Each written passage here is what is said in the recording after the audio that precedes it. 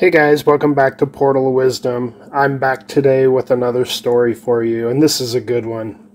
So if you are new to the channel, like and subscribe and click that little post notification bell so you can get alerted when I post any of my new videos. And now on to today's topic. This is great. So I know some of you may be into NASCAR racing, some may not be, but even if you're not into NASCAR racing, this story is pretty crazy and pretty funny. So there's this gentleman, his name was L.W. Wright, and he's been titled as the D.B. Cooper of NASCAR racing.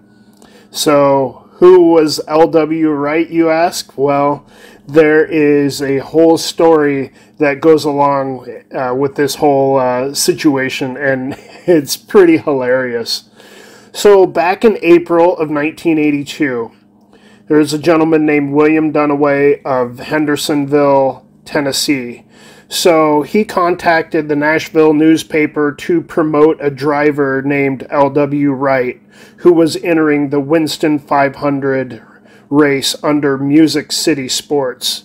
So L.W. Wright said that he was a 33-year-old driver with 43 NASCAR Busch Grand National Series starts. So he said he was sponsored by country music artists Merle Haggard and T.G. Shepherd.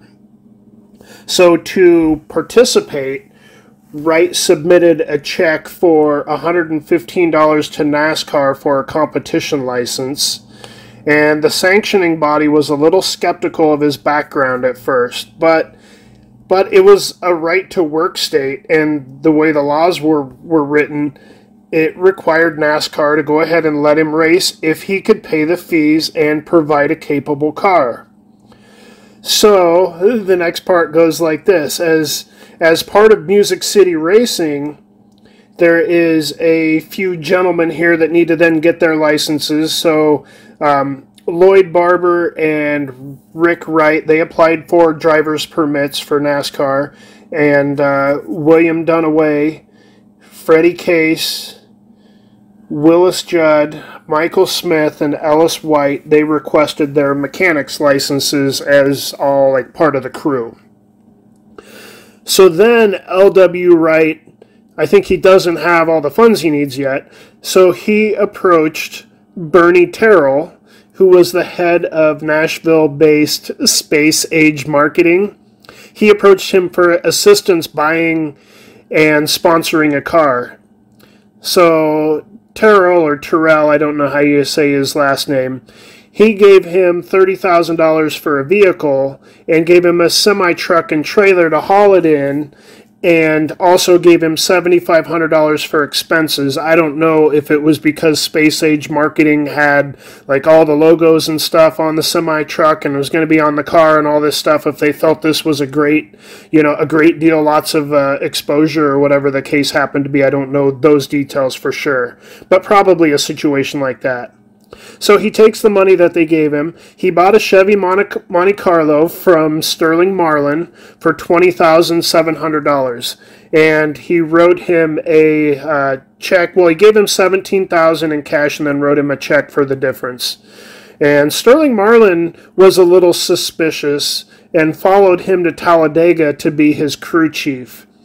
So L.W. Wright then spends $1,500 to $1,800 on Goodyear tires and $1,200 to driver Travis Tiller for some more parts, and $168 to Southern Textile Association for his racing jackets for him and his crew. So now it goes like this. L.W. Wright, he did a newspaper interview to promote his entry into the Winston 500. He also later admitted, I think shortly before the race, when they started to question his race history, he admitted that he had participated in some sportsman class races that were held at Grand National tracks, but never participated in a Grand National race. So on race day, Sterling Marlin questions his race ethics and behavior a bit more and said that he asked some questions that he should have already known if he had the credentials that he said he had.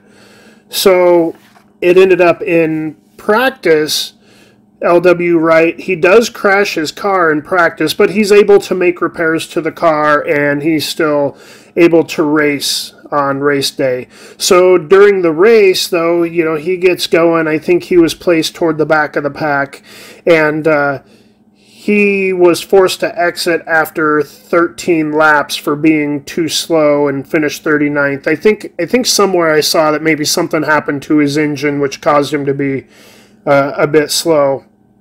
So after 13 laps, he exits off. He ends up finishing 39th place, and that paid him a prize money check of $1,545. So after the race, he disappeared and left his car at the raceway, where Terrell was able to recover it. And it was later revealed that all of his checks that he had wrote, they all bounced or they were invalid. So NASCAR then arranges these arrest warrants for him, and Terrell hired a private investigator to try to find him, and no one has ever seen or heard from this L.W. Wright since. So can you imagine this? I mean, no one knows where he is now, and or who he was, because obviously that's probably not his real name.